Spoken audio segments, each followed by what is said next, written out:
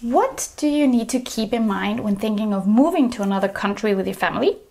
This video is not about how to pack or how to organize your paperwork, nor is it about where to move to. It's solely about your wonderful children and what they need in order to experience a smooth transition to the new place and be able to learn and develop well.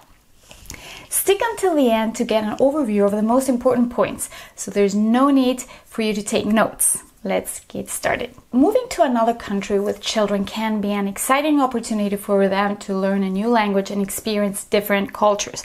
However, it can also be difficult. Whether they are toddlers or teenagers, there is no perfect timing for moving.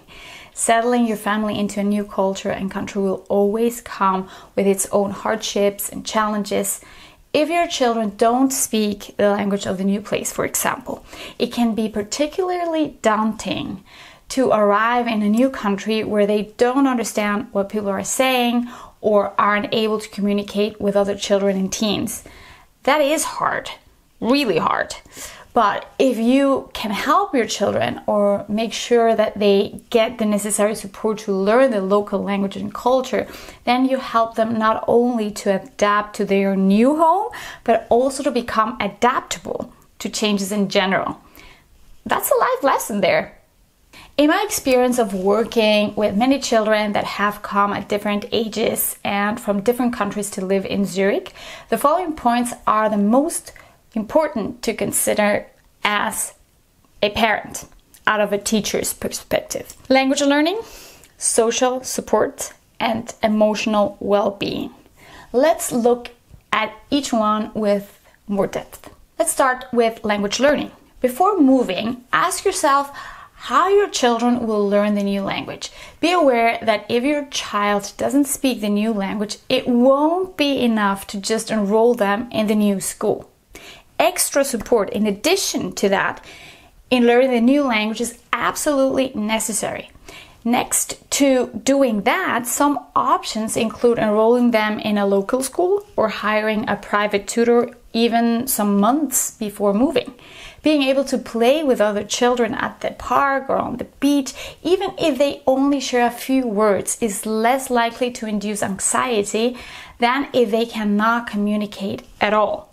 Likewise, at school, little things like being able to understand basic things and say things like, "May I play with you?" or "hang out with you," can help them join in with new groups more easily, and that can make all the difference.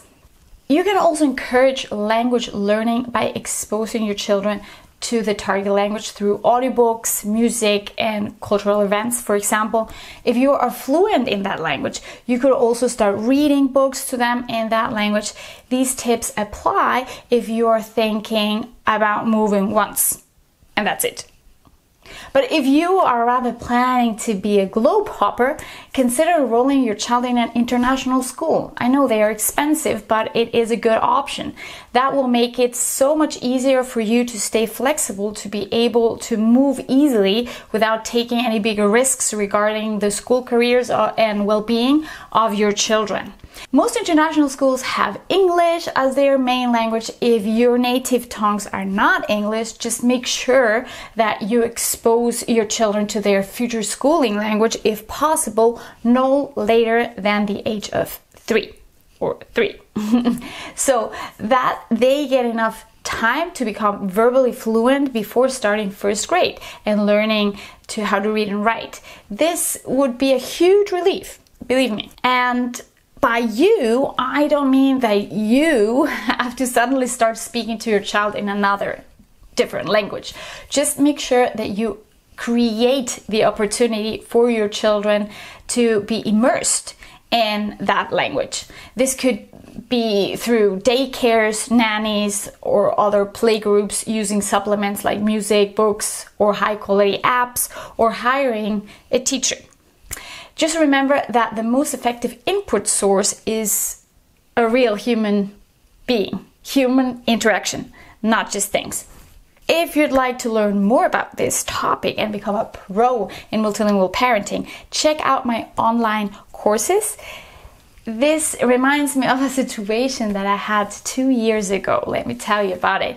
I was teaching 2nd grade when we got a new student from Israel who had no knowledge in German and only a basic understanding of English. It was challenging because the child had been learning to read and write in Hebrew, which uses a different alphabet and is written from right to left. It would have been less of an issue if the child had started in 1st grade at our multilingual school, but in 2nd grade, all of our children are already alphabetized.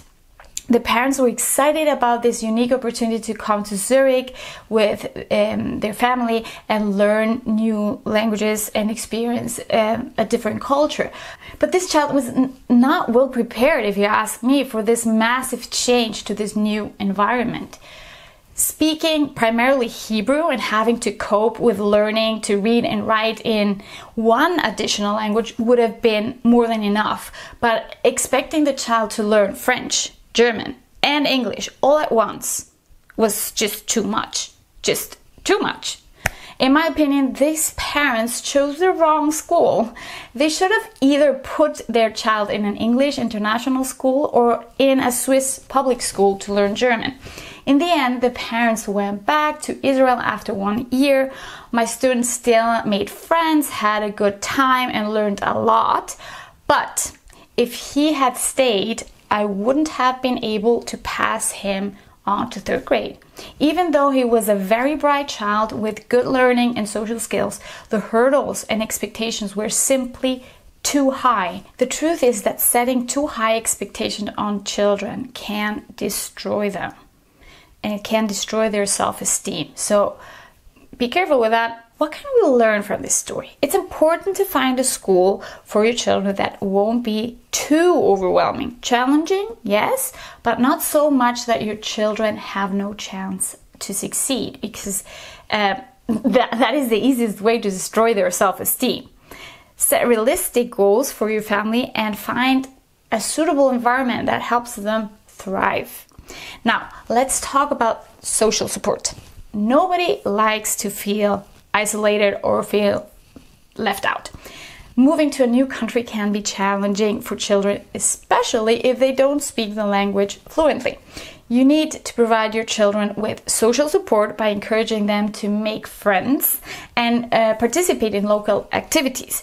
Look for a local community or expat group where children can interact with others who speak the community language and maybe even your language. This is also essential for you, not just for your children. The last point is emotional well-being.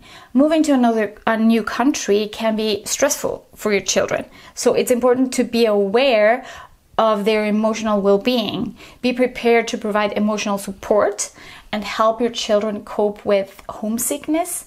Most of all, if you have a sensitive child, culture shock, and other challenges that they may face in their new environment. Talk to your children often. Ask them how they feel and plan solutions to any challenges they might be facing. They need to feel primarily secure and supported. Encourage your children to stay connected with friends and family back home through calls and social media. Today, it is easier than ever to shorten the distance through technology, so use it to your advantage. So get your free overview of the most important points by clicking on the link in the description below. If you're already subscribed, just check your mailbox. Please hit the like button to support this channel. And if you're thinking about moving, you should also be aware of the importance of your native languages for your children's healthy overall development. So go ahead and learn all about it in this next video. Keep on doing a great job and see you soon.